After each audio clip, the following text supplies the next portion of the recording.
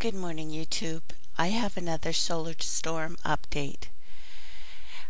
Now there have been reports of 243 tornadoes.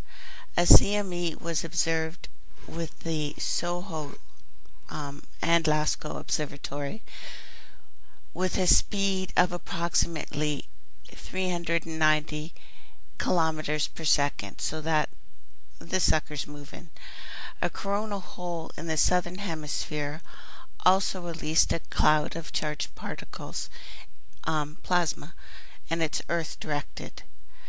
Within 48 hours of solar events, severe storms and tornadoes will be affecting the southern United States.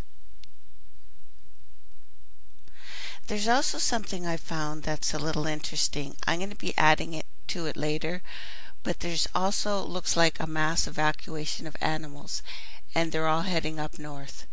I'm going to put links in, and it looks like it's from both coasts. I'll let you know when I have more data. Thank you. I'm going to show you some images that I think are representing a plasma beam. Perhaps our ancient relatives were trying to warn us about something.